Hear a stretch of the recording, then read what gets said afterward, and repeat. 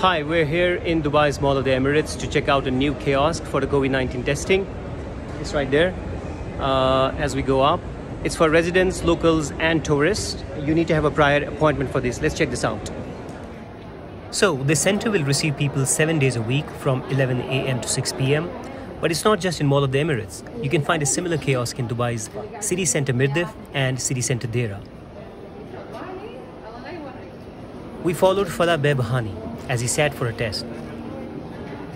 He's a tourist from Kuwait and has been in Dubai for the last 10 days.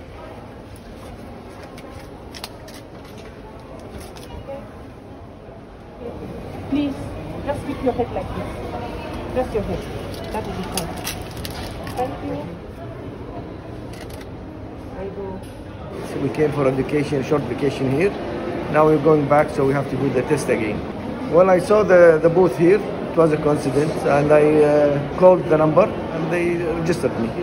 To book a test here, people can contact the health authority through its toll-free number 800 342. It is easy, but there is one issue, is that we have to have an Emirate cell phone, and I don't have that. So I used a friend of mine. She gave me her number and we used it. In the mobile phone. The result of the test done here, that cost 150 dirhams, which is about $40, will be sent to the customer within 24 hours.